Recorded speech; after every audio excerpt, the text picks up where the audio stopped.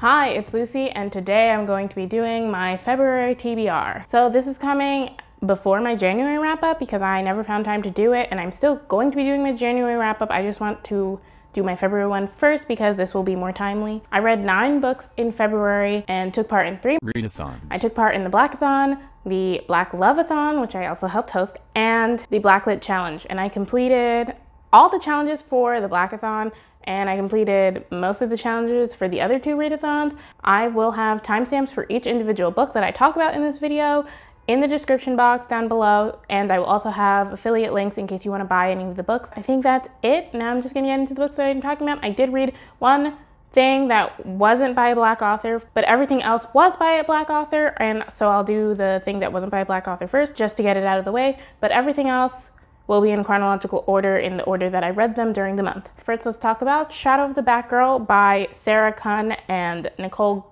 Gu. This is a graphic novel, comic, something that is an introduction to the story of Cassandra Cain. This is a little different from, I think, her original introduction story. It's like a reboot, I think, or it might be a one-shot. I'm not 100% sure. But Cassandra Cain, if you don't know, is a Batgirl. There's like multiple Batgirls. She is the daughter of some evil people, and they raise her to become the best assassin. And to do that, they raise her without any language, and she only understands body language. And so in the course of her being like the greatest assassin, she realizes what she's doing, and she's like, oh, I don't want to do that anymore. So she runs away from her father in order to like become a better person and integrate herself into like regular people life. This was a fun story. I enjoyed reading it. I read it in less than an hour, and I think it's a good introduction story. If you don't know about Cassandra Cain, I really don't know a lot about her, just like random things I've heard here or there when I was more into comic books. So I think this was good for me. I felt like I had a good understanding of her character. I just thought it was fun to read. It had a little cute romance in there, and I enjoyed it. Fake ID by Lamar Giles. For this, like the synopsis, I'm just gonna read the like Goodreads synopsis because I think it does a good job. Nick Pearson is hiding in plain sight. My name isn't really Nick Pearson. I shouldn't tell you where I'm from or why my family moved to Stepton, Virginia. I shouldn't tell you who I really am or my hair, eye, and my skin color. And I definitely shouldn't tell you about my friend Eli Cruz and the major conspiracy he was about to uncover when he died, right after I moved to town. About how I had to choose between solving his murder with his hot sister Rhea and staying low like the program has taught me. About how moving to Stepton changed my life forever. But I'm going to. That's the synopsis. I feel like if that doesn't get you interested, I don't know what will. That got me interested. Please excuse the sounds of my cat using his litter box. This is a murder mystery kind of thing, and I had a lot of fun reading it. It's just like, I don't know, kind of a good old-fashioned mystery. Not like Nancy Drew-ish, but it has like that kind of feeling to me. The twist at the end was surprising to me. I didn't guess it at all. I thought it was like a good kind of surprising, like it laid the groundwork for it. I'm just not that smart to figure things out. But there was just one part that I couldn't suspend my disbelief for, and it's a spoiler, so I won't say it here, but if you check out my Goodreads review, I do have the spoiler in there under a tag. So that part was the one part that I really was annoyed about, but everything else I really enjoyed, and I just enjoyed reading it. I thought it was a different kind of twist because I haven't read anything like this, and I gave it 3.5 stars. Next, I read Saving Savannah by Tanya Bolden. This is about a girl named Savannah who is the daughter of an upper middle class African-American family, and they're living in Washington, D.C. It's about Savannah learning about like what she can do based on the position she's in to like help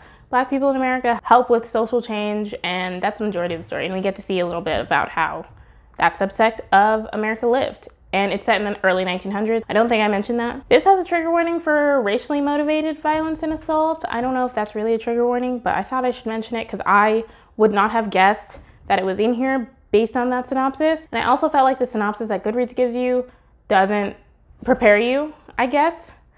So I did want to put that out there. Oh, I also received this book from NetGalley in exchange for an honest review, and that synopsis I don't think prepared me either. But yeah, this book takes place right before and during, and I guess right after, Red Summer in Washington, D.C., which I honestly had not heard about. The Red Summer was a time in, I think, 1919 is what my research said, when there were a lot of white supremacist killings and like a lot of white supremacist violence towards Black people, which resulted in like a concentrated large amount of deaths. And so we see like a riot in the book, and I did not expect that. I thought it was well done, but I just wanted to let people know about that. And I appreciated that it was in here because, like I said, I didn't know about it. That's not something that's in textbooks, or it wasn't in any of my textbooks. So I appreciated getting that historical knowledge. And I also appreciated seeing a story about wealthier Black people in America during this time, because we don't see a lot of that, or really any of that. We mostly see the story of just people born in poverty and living in poverty, which is important that we recognize that a lot of Black people were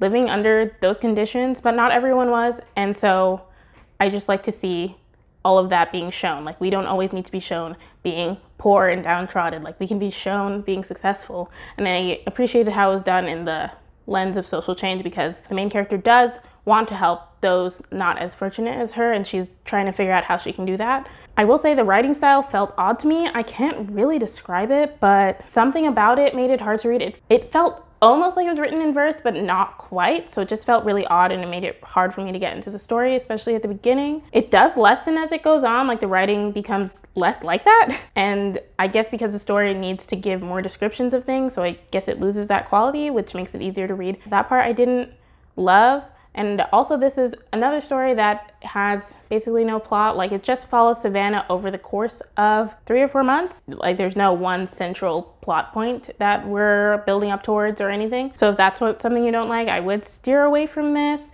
especially because for stories like that, I feel like the main character needs to be really strong. I don't really feel that she was here. I did feel a little bit that this was a vehicle for us to get like some historical information, and the main character was like the strongest in the story, but the side characters really did feel kind of flat to me, especially her best friend, who's mentioned in the story, and we do see a little bit from her friend's perspective. I just felt like she was never fully realized or developed as a character. And also some other characters that seemed to be like a big deal in the synopsis, really I don't think were a big deal. This is a pretty short book, so I guess maybe it just didn't have time for that. I didn't think they were as fleshed out as it seemed like they were going to be. So overall, I thought the idea of the story was interesting, and I did enjoy that I read it. It just felt a little too underdeveloped for me. Next, I read Rebel by Beverly Jenkins. This is the first book in the Women Who Dare series, which I believe is going to be like a companion series following like different women in historical fiction. Beverly Jenkins is, I think, a very famous like romance author.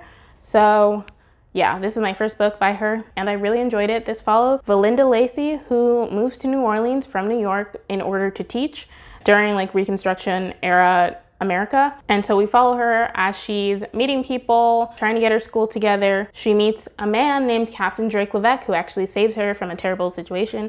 And so we follow both of them as they're going through this. It's a romance, so you can see something that happens. And I really enjoyed the story. I'm not really one for super heavy adult romance, but I enjoyed this one a lot. I was a little worried about the steamy, sexy times, whatever, but I don't think that this was too heavy-handed, in my opinion. For me personally, I appreciate scenes like that more after a relationship has been established, and that is when most of those scenes occur. I also really liked how the setting of the story was incorporated. Even though this is a romance, I did feel like the rest of the story, like Valinda's journey to getting a school for her students, felt like an equally important part of the story. Other things happened with the other characters that I also felt like were important and treated with importance. I'm glad that the racism that the characters would have experienced if they were like real people during that time wasn't glossed over, but I also liked that it wasn't the main part of the story and we were able to focus on other things.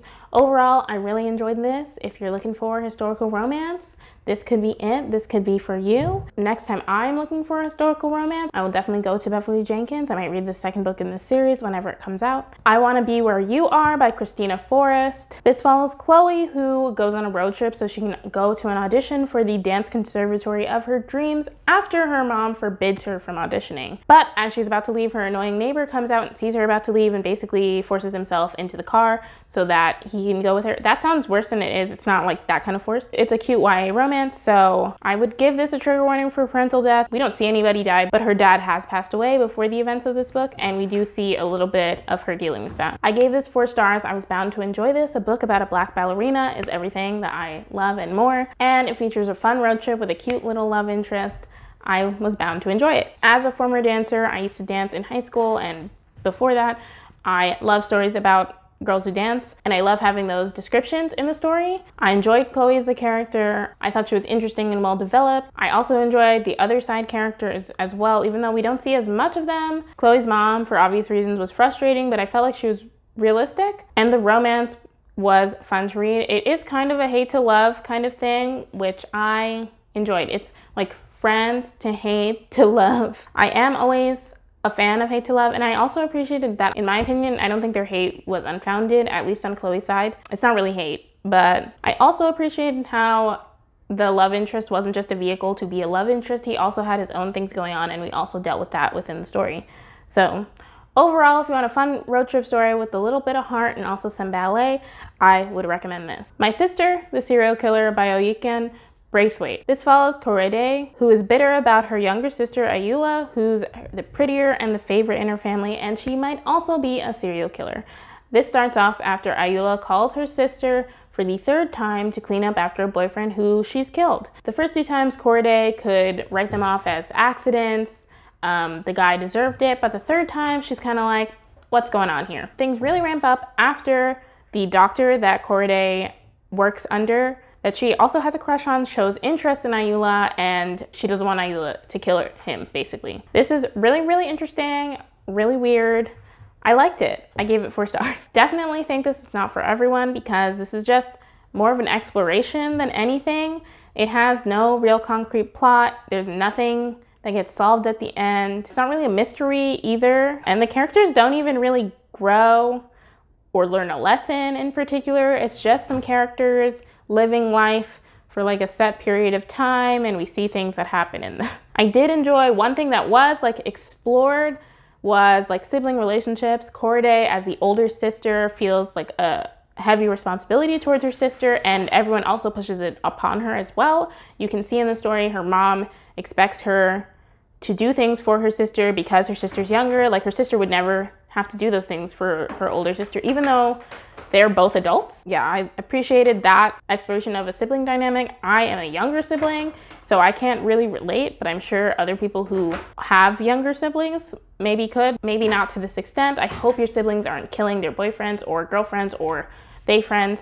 But yeah, I enjoyed this. Not for everyone. Pet by Akweke Emezi. I gave this 4 stars. This follows a girl named Jam who lives in the city of Lucille. Lucille is a utopian society where there aren't any monsters, or at least that's what everyone tells Jam, even after a creature called Pet comes out of one of her mother's paintings and says that he's there to get rid of the monster that is in Lucille. Jam has to deal with the monster because she's the one who brought it out, and we follow that. I think there is a trigger warning for this book.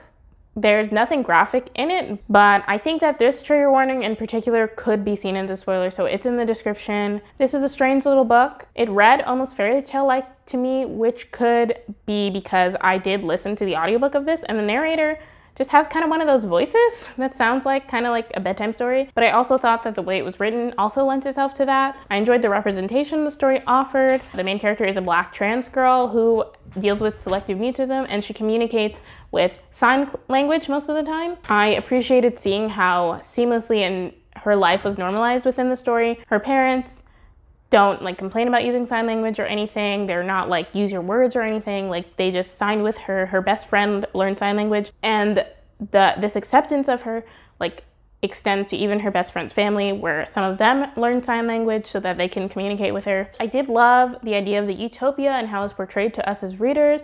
And I did appreciate the message overall about how we don't know what a monster looks like no matter what. And also, we can't get complacent about things because we never know when a monster will show up. Hunger, A Memoir of My Body by Roxane Gay. This has trigger warnings for rape, fat phobia, and eating disorders, and I gave it 4 stars. This is Roxane Gay's memoir, and it specifically focuses on her feelings about her body. She is a very fat woman. She says in the book that she used to weigh 600 pounds, but she weighs less than that now, but she's still considered morbidly obese. So she's very big, is her point.